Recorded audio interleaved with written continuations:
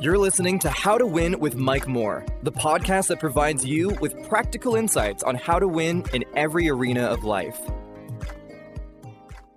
Introducing the Mike Moore Ministries mobile app, your gateway to spiritual inspiration and godly leadership. With a host of practical features, it's like having a personal spiritual guide in the palm of your hand. Watch and listen to the How to Win podcast, get exclusive early access to the Answers That Work broadcast before it airs on television, receive uplifting and thought-provoking nuggets, and stay up to date with Mike Moore's speaking engagements through an interactive calendar. To download, visit your device's app store and search Mike Moore Ministries.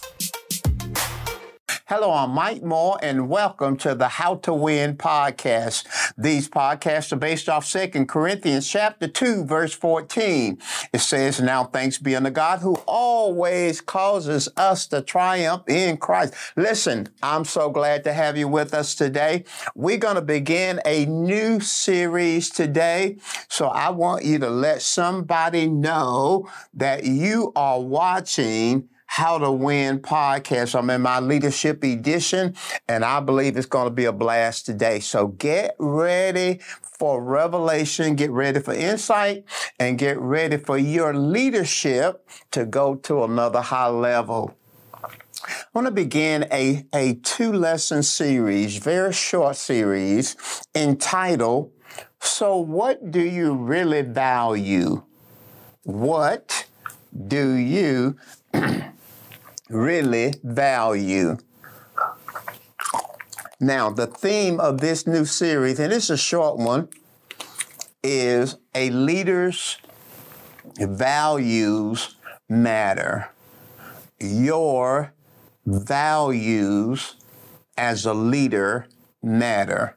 You know, I sense that the Holy Spirit was leading me to build a blueprint containing the components of leadership. And so sometime back, I began talking on purpose, and the subject was the why matters. Then we moved to vision, and our subject was vision, seeing beyond the now. So we've moved from purpose to vision, and now we're talking about values. Your values as a leader matter. So the question is, what do you really value? Do you know what your values are? Do your team know what your values are? Do your followers know what your values are? Our background text is taken from Daniel chapter 6. In just a moment, I'm going to read verses 10 through 12. Daniel chapter 6, verses 10 through 12 in the New Living Translation. Allow me to give you the historical context, including the previous verses. Beginning at Daniel chapter 6, we see that there's a transition taking place, that the Babylonian Empire have been overthrown by the Persian Empire. So the new king now is Darius. And Darius, as a king, when I studied the scripture, appeared to be a really good person, a real good man, a real good leader. And he decided to establish his new administration. So beginning at verse 1, Daniel 6, verse 1, the scripture says that he established 120 officials, satraps, over his domain. 120. And then it says that he selected 3 governors to oversee the 120. Possibly 40 officials reported to each governor. And the scripture says Daniel was one of the 3. So you've got 120 officials governing the whole provinces. And then you got 3 governors over the 120, and then you got King Darius. The scripture says that Daniel distinguished himself amongst the other two governors. And it tells us why he distinguished himself. It says that a spirit of excellence, he had a spirit of excellence on him. And the king, Darius, decided that he would make Daniel number one. So you would eventually have one governor, then two under him, and then the 120 officials. Well, once the two officials discovered that the king was planning to make Daniel number one, they decided to undermine him. And the scripture says that they began to look at his life. Daniel had operated in a level of leadership all through the Babylonian Empire for the last 40 years. And they searched the books and the history of Daniel, and they couldn't find anything wrong. When they looked at his work ethic, his character, his leadership, they couldn't find anything wrong. So they decided that if we're going to trap Daniel, then we have to do it concerning his religion, concerning his God. And Daniel was known as a man of God. He was known as a very spiritual person. He was known as a person who prayed consistently and daily. So they came up with this scheme. They went to King Darius and they said, King Darius, listen, all of us, all of the leaders across all the provinces, we've gotten together and decided that we want to honor you. We think for 30 days, 1 month, no one should pray to anybody. You're going to be God for the month. And if anybody prays to anybody else other than you, then they would be cast into a den of lions. They were actually playing into Darius' ego. He signed the edict, and once he signed the edict, it could not be changed. Now, that's the context. They have come up with a scheme to undermine Daniel. They have manipulated the king to sign in law an agreement that no one could pray to anyone except the king. Now, listen at the 10th through the 12th verse, and I'm going to read it from the New Living Translation. But when Daniel learned, this is so powerful, when Daniel learned that the law had been signed, in other words, no one could pray to anyone except King Darius. He's going to be God for the month. Now watch this. But when Daniel learned that the law had been signed, he went home and knelt down as usual in his upstairs room with the windows open toward Jerusalem. He prayed 3 times a day, just as he had always done, giving thanks to his God. Then the officials went together to Daniel's house and found him praying and asking for God's help. So they went straight to the king, reminded him about his law, and the summary of the story is the king realized that he had been manipulated by his own officials. He thought all day long how he could change what he had signed in law. But he realized that once he signed it in law, he couldn't change it. So he was saddened. The Bible says he was distressed.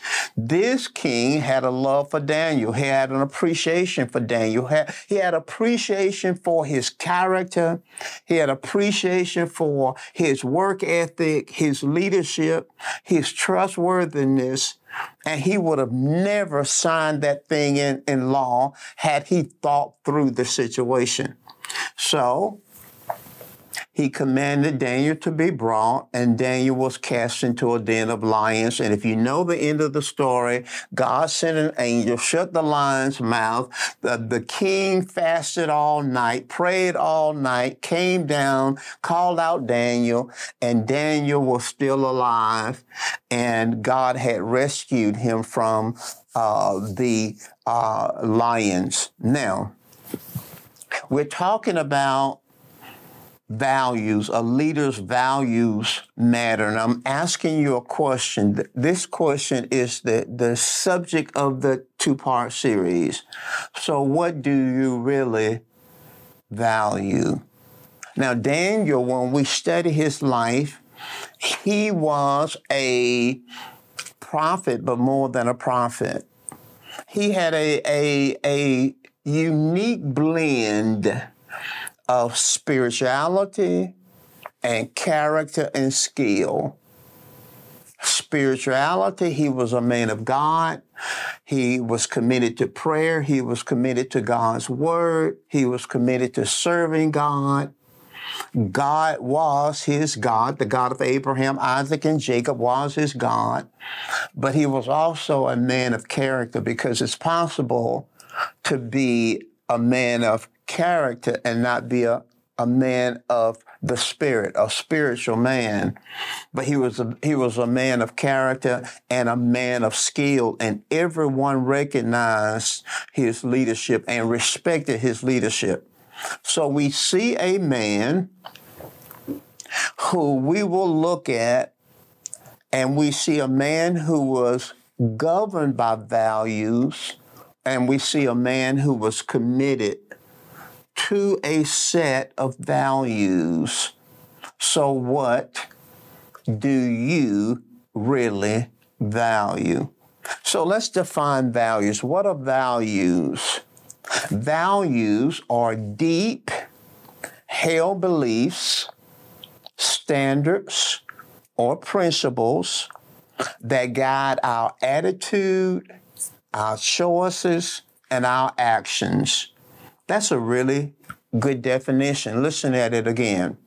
Values are our deeply held beliefs. What are your deeply held beliefs? Values are our deeply held beliefs, our standards. What are your standards? Or principles that guides our attitudes, our choices, and our actions. Let's look at another definition of values. Values are our personal, internal rule book by which we live our lives and make decisions and judgments. Our personal, internal rule book. No one has the exact same internal personal rule book as another person. So I'm asking you, so what are your values? Our internal, our personal, internal rule book by which we live our lives and make decisions and judgments. Let's look at another definition of values. One more definition. Values have to do with what is important to you, what defines you, what makes you who you are, and what you stand for. I'll give that to you again. Values have to do with four things. What is important to you? What, as a leader, is important to you? Secondly, what defines you? In other words, when people think about you and they think about your leadership, how do they define you? Or if they were asked to define traits that you possess or attributes that you possess, how would they define you? Values have to do with what makes you who you are. What makes you who you are. And then finally, values have to do with what you stand for. Do you know what you stand for? Have you ever thought about that? This is so very important. So very important. It's important that we have purpose because the why matters. It's important that we have vision, seeing beyond the now, but it's also important that we possess and we're committed to a set of values. So in the remaining part of this episode, let's talk about why are values important? And let's take a deeper look into Daniel's life. Why are values important? Number one, values are important because they influence our moral judgments. They influence our moral judgments, commitments to personal and organizational goals, and the way we relate to people and the way we respond to others. Now, let's slow down. Let's talk about Daniel. Values influence our moral judgments. When you study the life of Daniel and you see him, his leadership, and even how he responded to his enemies, we see a man that's governed by his values. His values influenced his moral judgments. So even when the enemy or his enemies, the other two governors, try to trap him, we see no argumentation. We see no defense. We see no rebuttals.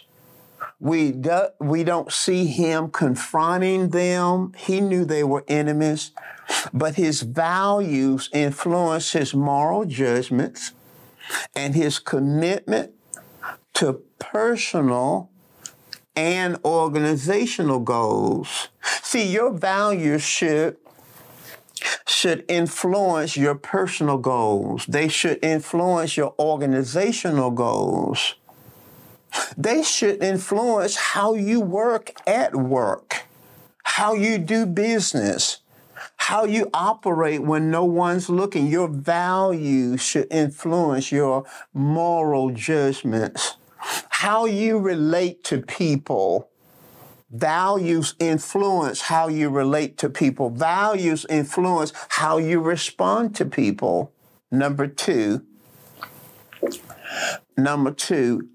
values inform the priorities we set and help us to be consistent. They inform the priorities that we set, and they help us to be consistent. When you look at Daniel, we see values of faithfulness. Faithfulness was a value because he had been in leadership for over 40 years in the Babylonian Empire and then transitioned right into a new kingdom rule. He was faithful. We see trustworthiness. One of the reasons why the king selected Daniel is because Daniel had integrity. He was trustworthy. And these governors were over not just people and tasks, but they were over finances. And the king wanted people who were trustworthy in these positions. We see integrity in Daniel. We see excellence. The Bible clearly says he had a spirit of excellence on him. We see consistency because our values inform the priorities that we set and help us to be consistent. If family is a value, then you will be spending time with your family and you will be consistent. Number three, why are values important? Because they tell us when to say yes, and our values tell us when to say no. When you have a set of values, you know, I can't do this, I can't do that. And you don't have to pray and meditate about it because your values tell you what to say yes to and what to say no to. When the king set in motion a law where a person in that kingdom could only pray to Darius, the king. Daniel's values informed him on how to respond, and his response was no. I'm not going to pray to another man. I'm going to continue to pray to the Almighty God, because man is not God. Only God is God. So his values told him to say no. Our values tell us when to say yes. They tell us when to say no. Fourthly, our values give us clarity and courage to navigate difficult situations and to make tough decisions. Man, that's a tough decision. Daniel knew the edict. He knew the law. He knew what had been set in motion.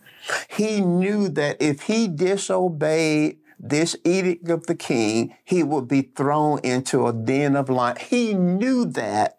The scripture says when he had heard, he went back to his house, went upstairs, knelt down and prayed the same way he always prayed, because our values give us clarity. He wasn't confused. What should I do? Should I pray? Should I not pray? Should I pray to the king? No. Our values give us clarity, help us, and not only clarity, but give us courage to navigate through difficult situations, make tough decisions. Number 5, our values help us to explain the choices we make and why we make them. It would have been easier for Daniel to explain to his family why he decided to pray, because prayer was a part of his value system. He valued prayer. So I value giving, and in our next lesson, our next episode, I'm going to give you some of my values, and we're going to talk about your values, and we're going to get deeper into it. But one of my values is giving. I value giving. So if I go to a sandwich shop, and let's say I get a meal for, let's say, $30, and if I decide to give the waiter $40, that's strange. That will be strange to the waiter, because the waiter, they're going to say, for real? Are you sure you want to give me this? Because the meal was $30 and I'm giving the person a $40 tip.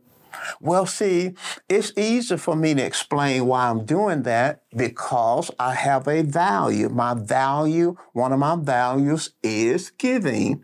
So our values help us to explain the choices we make and why we make them. Number 6, our values they're important because they give us and our organization a moral compass. A moral compass. In other words, what's our bottom line as an organization? What will we not do? We just not going to do that. We just won't do that. What's our bottom line? It gives you and your organization a moral compass. And then finally, number 7, our values not only motivate, now this is going to be very important, so I'm going to try to slow down and give you this and explain this one. Why are values important? Number 7, they not only motivate our personal behavior, and we talked about that, but our values also determine people's compatibilities. Wow, that's good. Now follow me. I'm going to explain it to you. Our values determine people's compatibilities. Okay, listen. Compatibility of values is crucial in leadership and leadership teams. Follow me. Compatibility of values create a strong foundation for communication, collaboration, decision-making. I'm going to explain that. But compatibility of values create a strong foundation on a team now for communication, collaboration, and decision making. Now, here's the explanation. It is easier for leaders and teams with similar values to work together. That's collaboration. Leaders and teams with similar values are more likely to listen and understand each other's perspective. That's communication.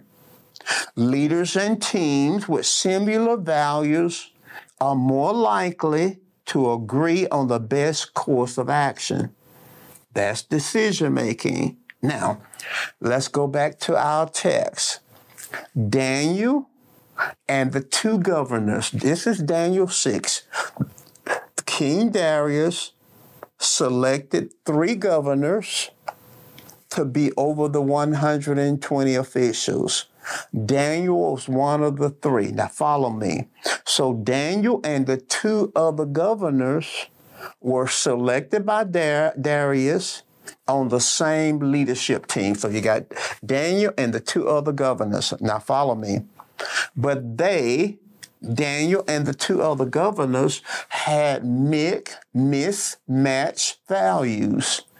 Mismatched values. What do you mean by that? Well, Daniel valued integrity, excellence, honor, but the 2 other governors that tried to undermine Daniel, they valued deceit, manipulation, and doing whatever it took to get ahead and gain power. So you got a team, Daniel and 2 other governors, but they had mismatched values. It's possible to have a team with mismatched values. They were teammates destined to failure because they had dramatically different value systems. So here's something to remember, leader. When selecting leaders and teammates, make sure that your values are in alignment. When you're selecting leaders and you're selecting team, you don't want to have a team with mismatched values. You want to have a team with values that are in alignment. Now, this concludes our lesson for today, but we have another lesson. Now, follow me. And in our next episode, we're going to talk about living out our values. I want to give you a homework assignment that will prepare you for our next lesson. I want you to think about what you value. As a person, as a leader, what are your values? And I want you to come up with 10. Try to come up with 10 things that you value. Now, I'm going to give you a list next week. Our next episode. But I want you to come up with 10 values. After you come up with your 10, I want you to minimize your list down to 5. And then I want you to minimize and decrease your list down to 3. Think about your values. I want you to come up with 10 values. Now, I'm going to give you my values, things that I value in our next episode. And then I'm going to reduce it to 5. And then I'm going to reduce it to 3. But we're going to talk about living out our values in our next episode. Listen, I love you. Thank you for spending this time with me. I want you to go back and listen to this lesson so you can be ready for our next episode. I pray that you have a successful week, and I'll see you next time.